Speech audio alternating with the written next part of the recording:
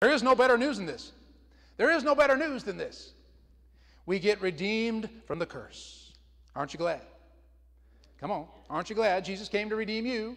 Are you glad this morning? Anybody glad? I got some glad people back there. Good. Come on. Jesus had pity on us as slaves of sin, right? He had pity on us, like the ransom money. He came to this slave, this Satan's slave market. You might call it Satan's slave market. He came to Satan's slave market, full of sin, full of slaves to sin, and he said, I'm going to pay the price in full. I'm going to pay the ransom money. I'm going to redeem them. I'm going to pay the price, and they're going to be mine. Woo!